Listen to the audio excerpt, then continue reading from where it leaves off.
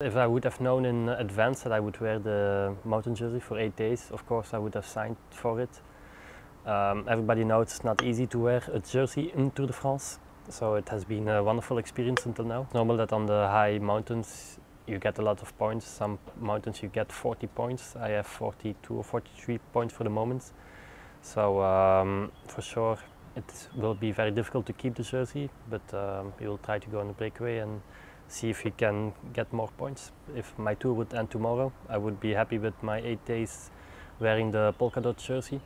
So it's not an obligation to win a stage victory, but it would be a nice addition.